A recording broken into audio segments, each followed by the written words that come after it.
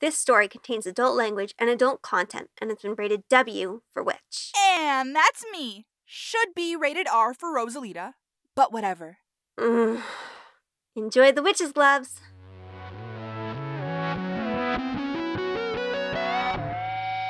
I was on the rooftop of the witch's house. The four of us were crouched down, hiding from the witch hunters. Their hooded master came closer to the door. He had his hands out as if touching the door would give him the answers. Janis got onto her knees and spread her fingers across the floor below. Cersei, protect this house. Don't let him see us. It was a chilling moment. Even the three boys watched him nervously. Janis grinded her teeth.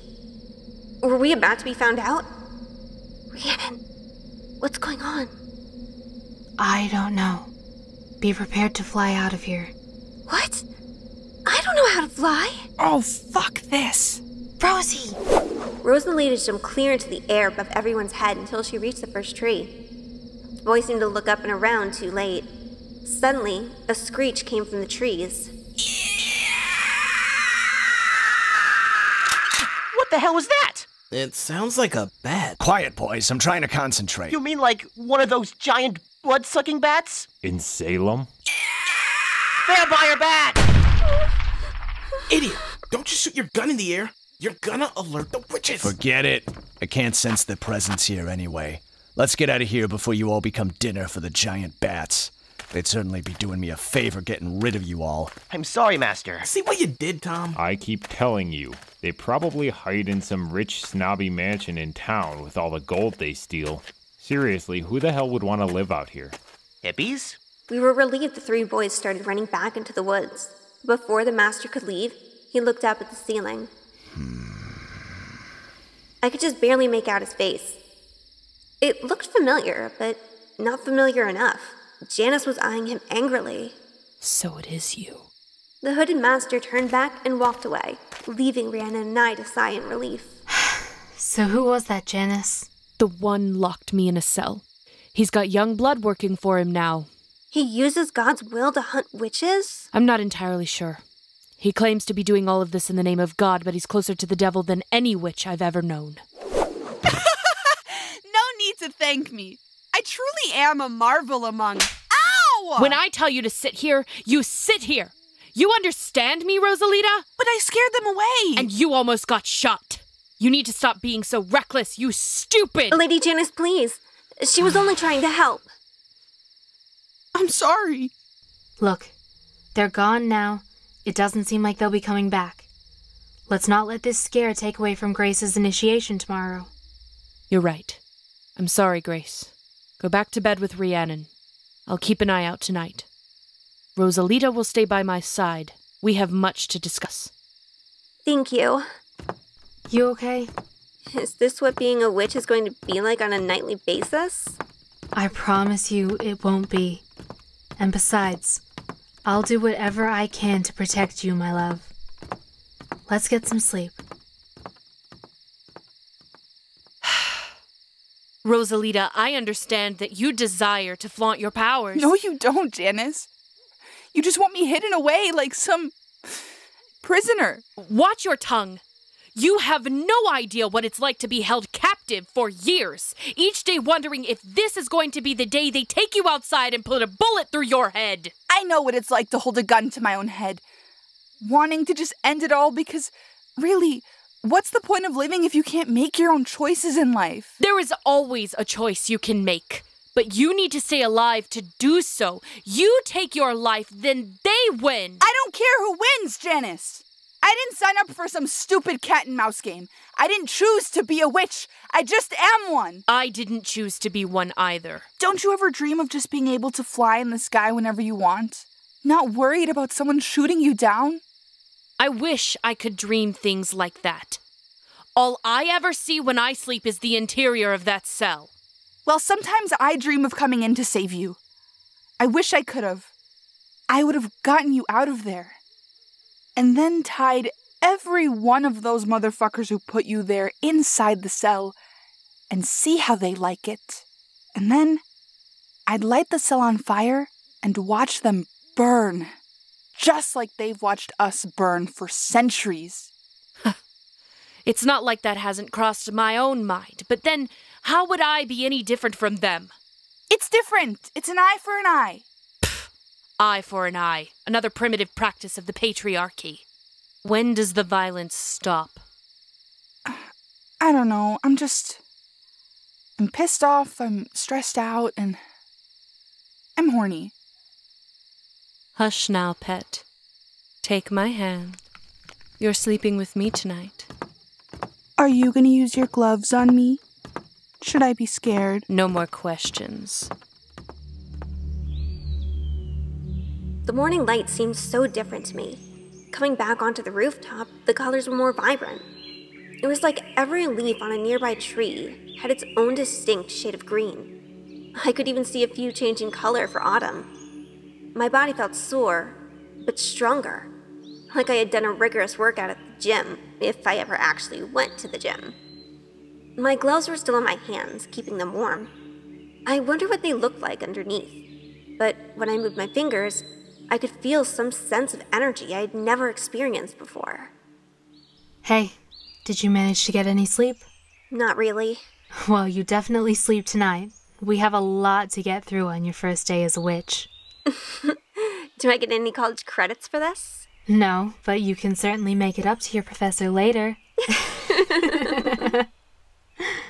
Oh, your name. You need to choose a magic name. Magic name? Yeah, it's tradition. And at school, I'm Stephanie. It protects my identity. Oh. Well, I don't know what to choose. Well, Rosalita and I both chose song names. Any song name come to mind for you? How about Layla? Layla! I like it. Layla, before you step into this circle, you must undertake this path on your own free will. And for the good of yourself and the good of our Mother Earth, you must promise to keep the identity of your fellow witches secret and help protect them from harm. I promise. And you must leave all fears and doubts outside the circle. Even after last night? That is the outside world. It is always full of dangers. Within this circle of myself, Rosalita, and Rhiannon, you must give us your undying love and trust. Okay. Step towards me. In this coven, we don't exclusively worship any god or goddess or Satan. I do. But we do pray to Circe, the ancient Greek enchantress and maybe the first witch. Her strength and spirit lives in all of us, and by praying to her, we can also pray to the great cosmos and find the strength in ourselves to do as we must. Do you enter this circle in Circe's name? I do. Rhiannon, give her the chalice and repeat after me. I am the child of Circe, and I ask her to bless me. I am a child of Circe, and I ask her to bless me. You may drink. By the earth that is her body, by the air that is her breath, by the fire that is her bright spirit, by the waters of her womb. As above, so below. The circle is cast, so mote it be. Welcome to our coven, Layla. Blessed be. Blessed be. So, can we drink now? Yep. We drank, we danced, we ate chocolate ice cream. We hadn't even had breakfast yet, and Rhiannon kissed me several times. Sure felt like some crazy sorority, but soon after, it was time to get down to business. Janis gave me many books to read about witchcraft, history, herbs, my own personal spellbook, and astronomy. If anybody asks where you are, you're studying astronomy with Anna Knight. Anna Knight? Who's that? Me. I'm a grad student of astronomy with her own independent study. Since Salem College's science department is underfunded, this is an exclusive research group to discover the majesty of the cosmos.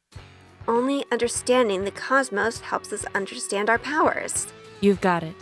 Well, this would definitely add to my workload if I was to continue attending college. Rosalita ended up sewing some new clothes for me with magic thread. This was part of the protection spell Rhiannon had mentioned.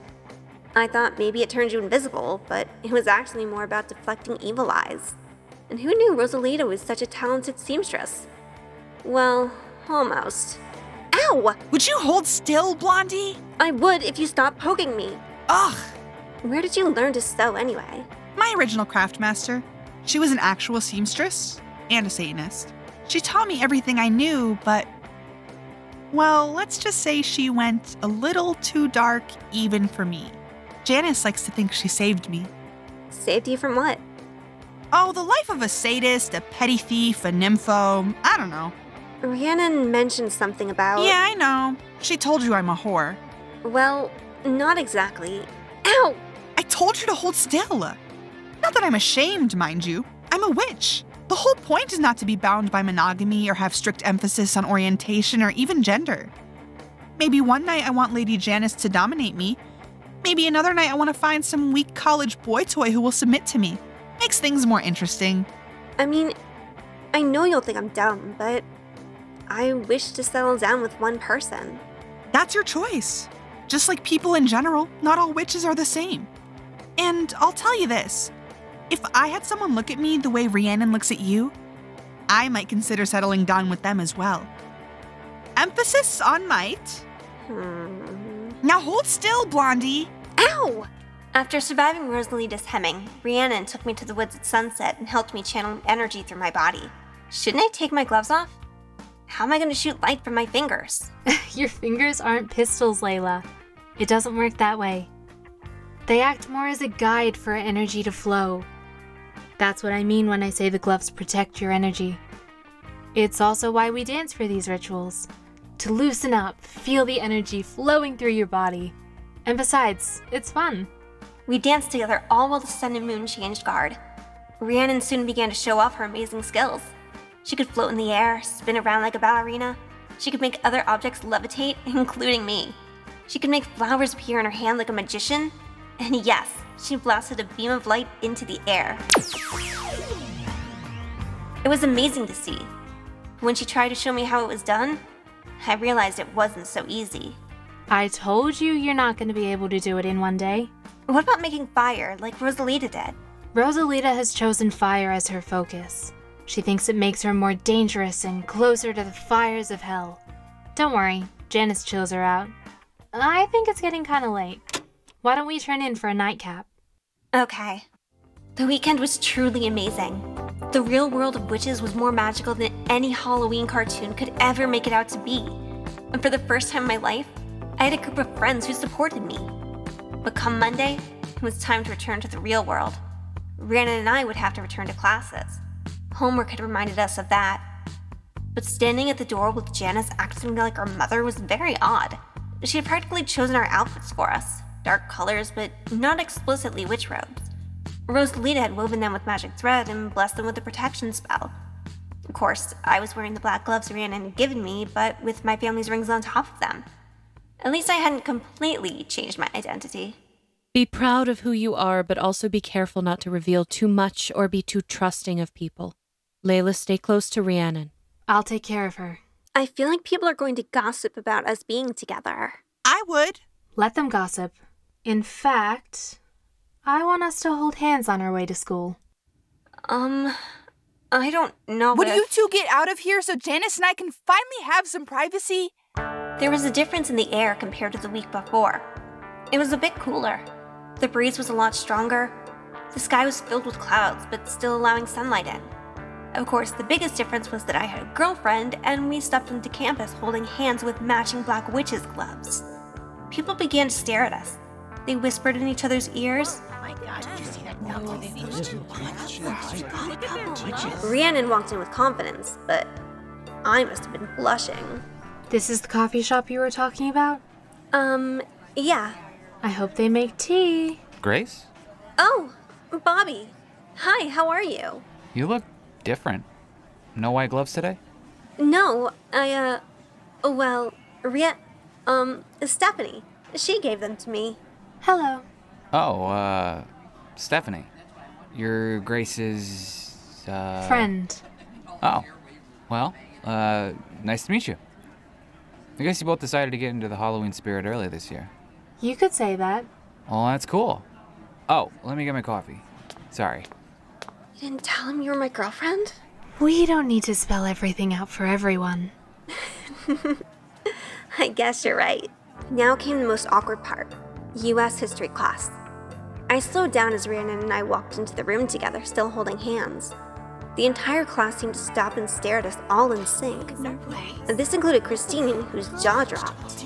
Be proud of who you are. Janis's words echoed in my mind, so I took a deep breath, stuck my chest out, tightened my grip on Rhiannon's hand, and we walked to our seats. This time, I took a seat right next to her. Grace? Where have you been? I've been trying to call you all weekend. Sorry, I was studying with Stephanie. I told you she was taken under the witch's spell. Now she's turned her into one. I can hear you, you know. Seriously, there was another attack in the forest. I was worried about— Okay, let's get this American Revolution underway, shall we? Who wants independence? Independence? Jesus, even my professor was surprised to see me like this. Oh, I said Jesus, when I should be saying Cersei. I was obviously still getting used to all this. Fortunately, everyone focused on the lecture, even if Christine kept looking my way. Maybe hearing about America's fight for independence meant something different to me this time, since I was experiencing my own independence. After class, Christine practically grabbed my arm. Grace, can I talk to you privately? Okay. Sorry, Stephanie. I'll be right back. I'll be here. Wait, don't leave me alone with— So, are you going to hypnotize me? No, you're not worth it. What do you mean I'm not worth it? I'm totally worth hypnotizing. I'd be the best witch there is. Grace, what is going on? Nothing's going on. Bullshit! For a month you've refused to even let me see you without those damn white gloves on, and now over the weekend you're wearing the witch's gloves? You're holding her hand? Are you in a cult? It's not a cult. And why are you suddenly so concerned? All you've done is mock me for being the good girl with white gloves. Everyone has. Now I'm making a change in my life and you think there's something wrong with me? I'm sorry. I didn't mean to judge you. It's just, you're my roommate and my friend. And, well, with all these stories in the news, I don't want anything bad to happen to you. Nothing bad has happened to me, Christine. Honestly, for the first time in my life, I feel like I've awoken. If that makes any sense. Also, I'm planning on moving in with my study group. You mean we won't be roommates anymore? I'll come back later this week to pack up my stuff. See ya. Everything okay? Fine. Grace, can you explain to her that I am worth mind controlling? Christine and I were able to have a heart-to-heart when I came to pick up my things later in the week. I didn't reveal too much, but I did let her know I was happy. Don't worry, I'll still see you in class. We can do lunch together. Maybe all four of us. Stephanie included. Well, if this is really what you want. Thanks for understanding, Christine. Here, why don't you take my white gloves? I won't be needing them anymore. Maybe you can wear them. I still never understood why you wear these. They're so... Actually, they feel kind of nice. Christine held my hand before I left. It was my old white glove. The glove of my old self, holding onto my new black glove, what represented my rebirth. There was still something so melancholic about all this. Like my old life was trying not to let me go. But I walked out the door, saying goodbye to my dorm mate, and headed out the street. That's when another hand grabbed my attention. One without gloves. Grace! Oh, Reverend Miller. I didn't see you in service last Sunday. Oh, sorry. I was busy studying. I'm part of a new astronomy group. Why are you dressed like that? You're dressing like that goth girl you mentioned. In fact, you were supposed to bring her to see me. Well, like I said, we were studying and... You know, I'm sorry, I need to go. Don't worry about me. Just a minute there, young lady. I can't just stand by and watch you go down whatever perverted path this girl has you on. Perverted? Excuse me? I know this rebellious facade seems like it's all in good fun, but is it worth your soul? Who I choose to hang out with is none of your concern. You're not my father. I'm only trying to protect you, Grace. I don't need to be protected. Just leave me alone. I was running so fast down the street. The once kindly presence of Reverend Miller suddenly felt like those intruders who came to my house on the first night. I wish I was able to fly away. At that moment, I just wanted Rhiannon. I couldn't run into the record shop fast enough.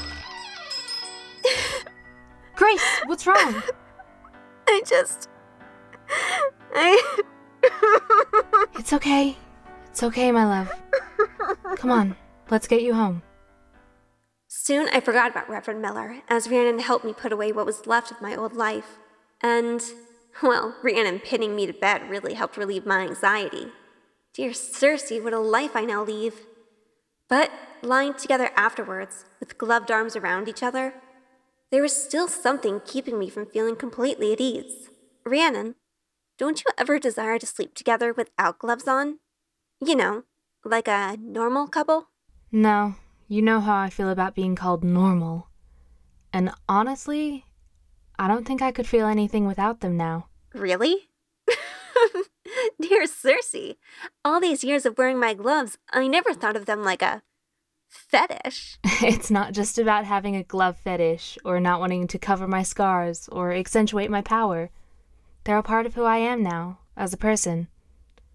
And they're a part of us, as a couple. I would never want to part with that feeling. I see. Maybe I want to share in that fact too. In fact, why don't you wear one of my rings over your gloves to safeguard them? Aren't they your family rings? Yeah, and you are a part of my family now. Aw, Layla. It was true. Having a support group of fellow witches that I call my family really was the best medicine. Janis reminded me of that later when she came in and kept us company. Then, Rosalita came in with a big poster and a big smile on her face. Feast your eyes, ladies. The Witches' Halloween Sabbath at Salem Common Park.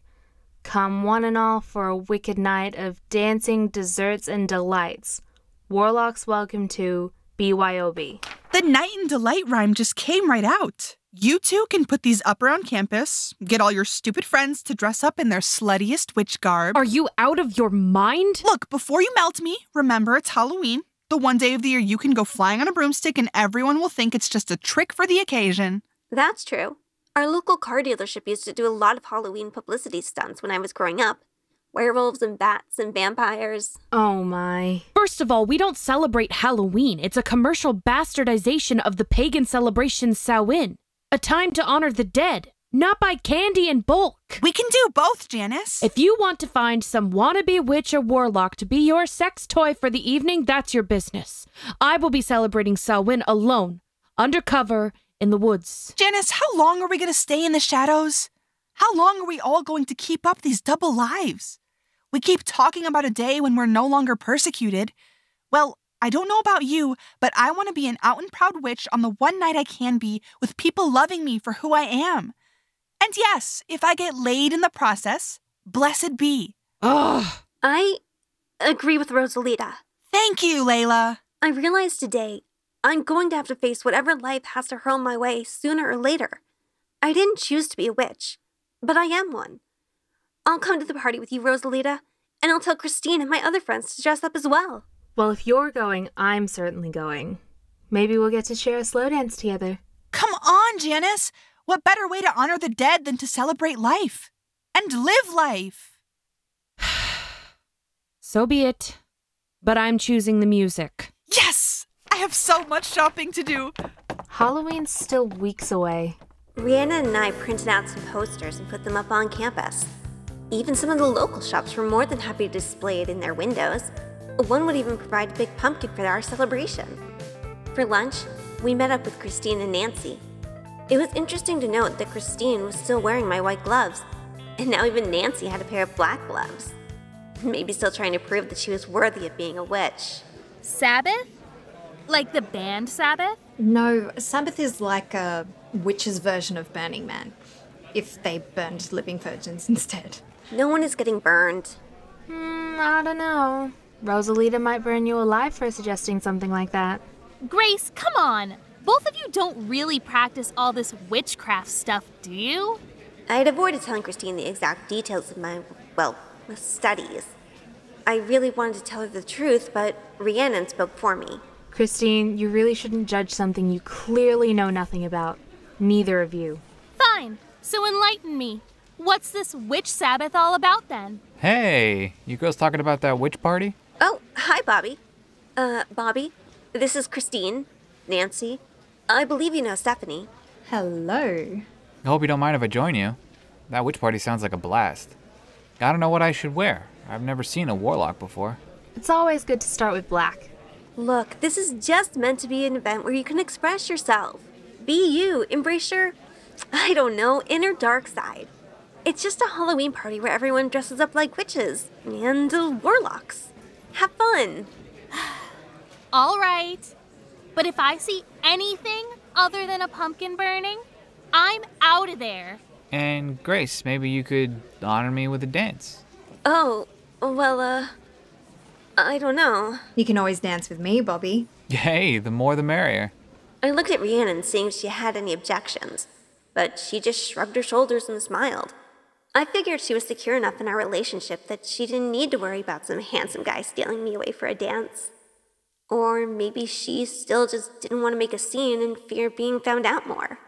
The bigger question was, how much more would people find out about us on Halloween night? You've been listening to The Witch's Gloves, written and produced by Jim Savy, starring KendoGurl as Grace, Bree Frankel as Rhiannon, Ranita Bowers as Janis, Mars Mentality as Rosalita, Danielle Ferguson as Christine, Alyce Spencer as Nancy, and this story's very own witch law consultant.